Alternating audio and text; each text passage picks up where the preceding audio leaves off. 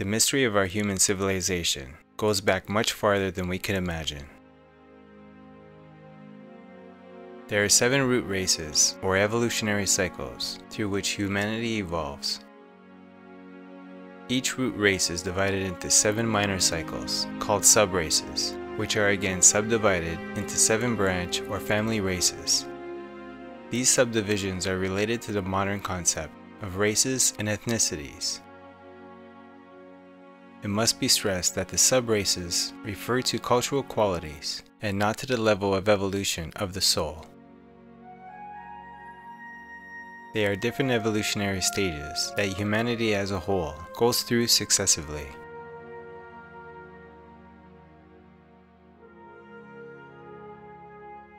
The same individuals that compose the current humanity have been reborn in all the previous root races.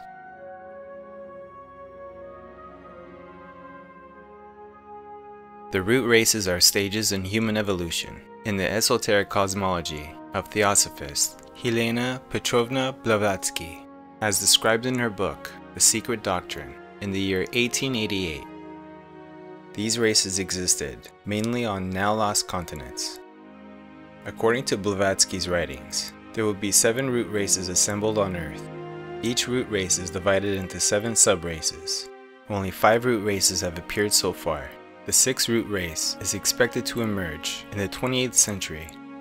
We are presently at the 5th stage, referred to as the Aryans. The word Aryans means noble in Sanskrit. There have been many Earth civilizations, of which we know nothing.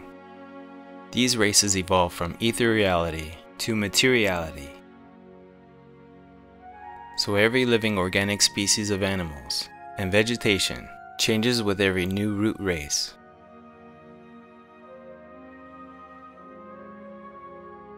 Every subrace and nation have their circles and stages of developmental evolution repeated on a similar scale. Our race then has as a root race crossed the middle line of the root races and is cycling onward on the spiritual side. The periods of the great root races are divided from each other by great convulsions of nature and by great geological changes.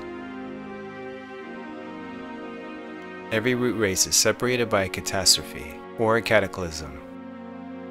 The basis and historical foundation of the fables woven later on into the religious fabric of every people, whether civilized or savage, under the names of deluges, showers of fire, and like the Great Flood.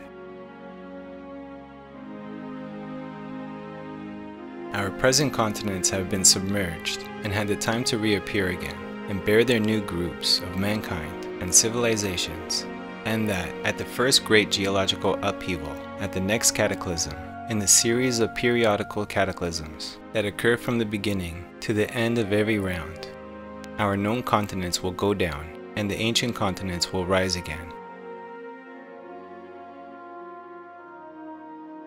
It must be remembered that the theosophical concept is that souls develop through an evolutionary process from mineral, plant, animal, and human.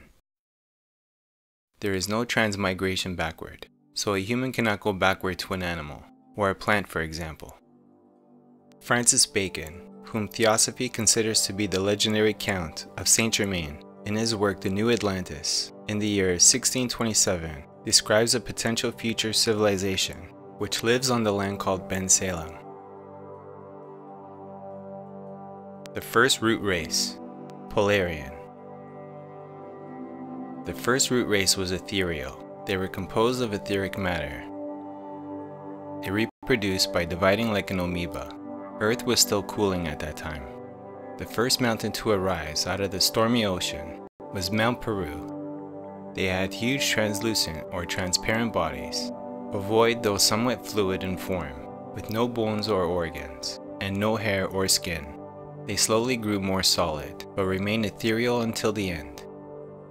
The race was sexless, and propagated by fission. A large portion of the body separated itself and grew into a duplicate of its parent, similar to living cells today. In contrast to the huge and highly ethereal cells of the first race, our physical bodies today begin their existence as a microscopic cell or egg. a speck of gelatinous protoplasm which slowly hardens and grows into the human form.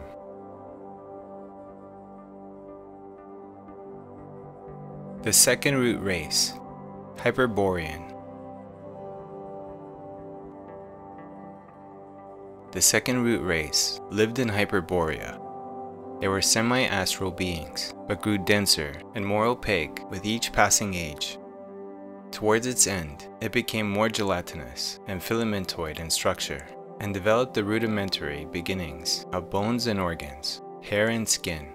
Although still more or less a void in form, they began to show the first outlines of the later human form. However, towards its end, its bodies passed through many curious part-animal forms. The second root race has no present-day descendants. The first two races were not fully human, as they had no self-conscious minds. Their consciousness was like that of someone in a daze, or deep daydream. They were guided by spiritual instinct, and were mentally much like children. The third root race, Lemurian.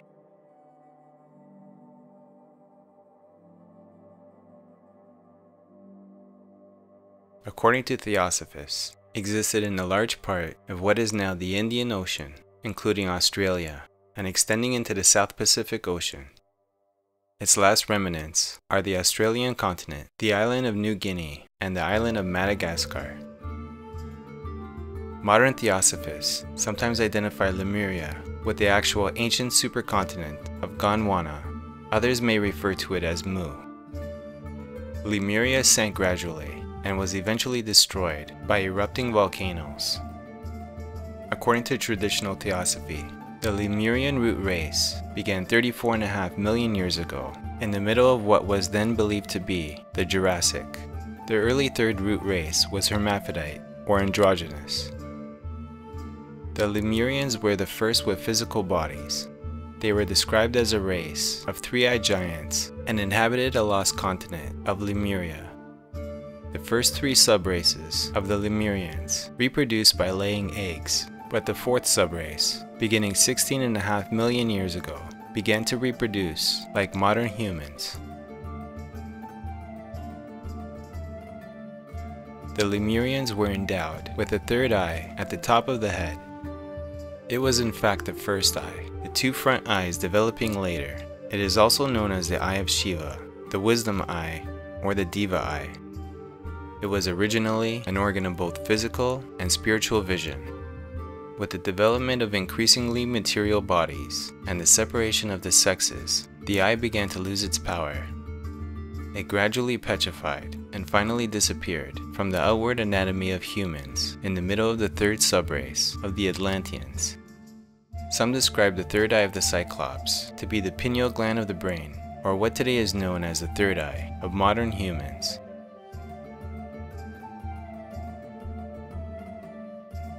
As Lemuria slowly submerged due to volcanic eruptions, the Lemurians colonized the areas surrounding Lemuria, such as Africa, southern India, and the East Indies.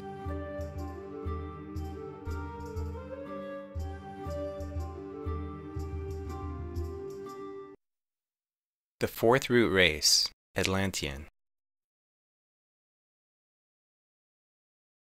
The fourth root race starts with a race of two-eyed giant humans, beginning about 60 feet tall, then decreasing to 20 to 30 feet tall, which got progressively smaller, until they reached modern human size. The descendants of the Atlanteans, according to traditional theosophy, include those of the Mongolian race, the Malayan race, the American Indian race, as well as some people of what in the 19th and early 20th centuries was called the olive-skinned Mediterranean race. The civilization of Atlantis. During the long period of time when Atlantis was ruled by the Toltecs, the ancestors of the Amerindians, the civilization of Atlantis was at its height. This was the period between 1,000,000 and 900,000 years ago, called the Golden Age of Atlantis. The Atlanteans had many luxuries and conveniences. Their capital city was called the City of the Golden Gates. At its height, it had 2 million inhabitants. the Atlanteans had airships, powered by the Vril, that could seat 2 to 8 people.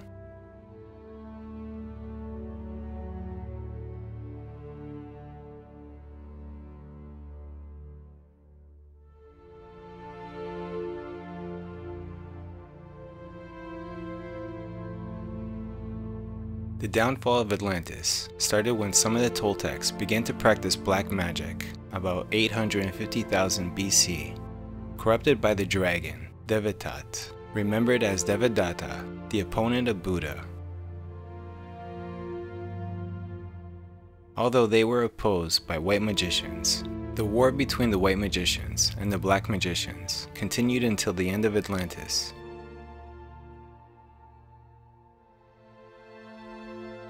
The masters of the ancient wisdom telepathically warned their disciples, the white magicians, to flee Atlantis in ships while there was still time to get out before the final cataclysm. The Atlantean continent was gradually sinking while the new America was forming. Eventually it left behind a few islands, the bigger of which was Poseidonus, mentioned by Plato in his writings. The fifth root race, Aryan.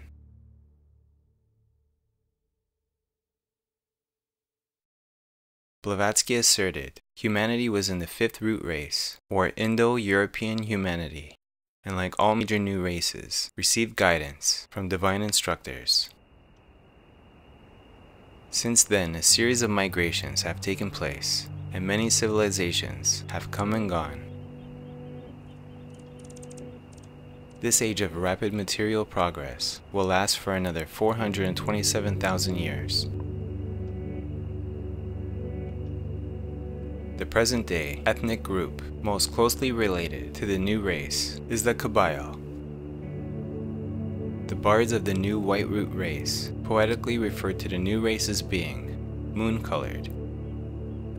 A small group of these Aryan migrants from Atlantis split from the main body of migrants and went south to the shore of an inland sea, a verdant and lush Sahara, where they founded the City of the Sun. The main body of migrants continued onward to an island called the White Island, in the middle of what was then an inland sea in what is now called the Gobi Desert, where they established the City of the Bridge. The City of the Bridge was constructed directly below the etheric city called Shambhala, where theosophists believe the governing deity of earth, Sanat Kumara, dwells. Thus, the ongoing evolution of the Aryan root race has been divinely guided by the being theosophists call the Lord of the World. The seeds of the sixth root race are already being sown, largely in the Americas, and will become fairly numerous towards the end of the Kali Yuga, subraces of the Aryan root race. Blavatsky described the fifth root race with the following words. The Aryan races, for instance, now varying from dark brown, almost black, red-brown, yellow, down to the whitest creamy color, are yet all one of the same stock. The fifth round will see the full development of manas, mind, the sixth of Bauti, intuitive wisdom, and the seventh of Atman, the inner divinity. If we make the grade successfully, we shall become like Buddhas.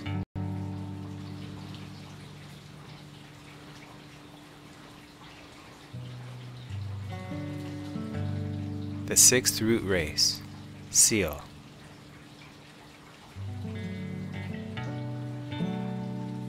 According to Blavatsky, the sixth subrace of the Aryan root race will begin to evolve in the area of the United States in the early 21st century. This sixth subrace of the Aryan root race will be called the Australo-American subrace, and is believed by theosophists to be now arising from the Teutonic subrace of the Aryan root race in Australia and in the western United States. Many individuals of the new subrace will be born in California and its surrounding nearby areas. For example, the Australo-American subrace arising from the Anglo-American, Anglo-Canadian, Anglo-Australian, and presumably also the Anglo-New Zealander ethnic groups.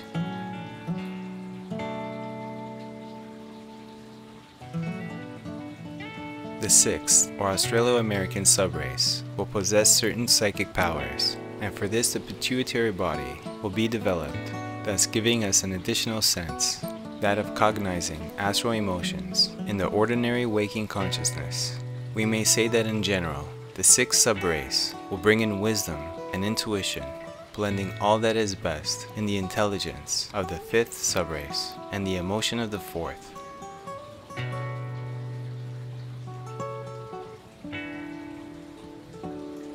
The seventh root race, trumpet.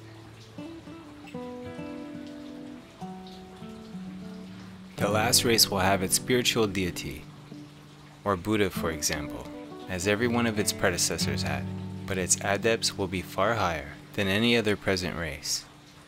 For among them will abide the future planetary, the Dayan Kohen, whose duty it will be to instruct or refresh the memory of the first race, or the fifth realm men, after this planet's future obscuration. By the middle of the seventh race, says an occult prophecy, the struggle of the two conflicting powers between Bhauri and Kamamanas will have almost died out. Everything that is irredeemably sinful, wicked, cruel and destructive will have been illuminated, and that which is found to survive will be swept away from being. In the seventh root race, humanity will fuse mind and intuition with Atma, the inner spiritual self, and will then be able to function consciously as the higher self, the spiritual triad of Atma, Bhauri, Manas. This development and advancement will in the far distant future eventually come out naturally for humanity. This world and the human race will not be destroyed, despite the multitude of doomsday sayers who insist that it will. Any apparent end is merely a new beginning, and the divine plan and purpose shall carry on, unabated, as the endless ages roll on.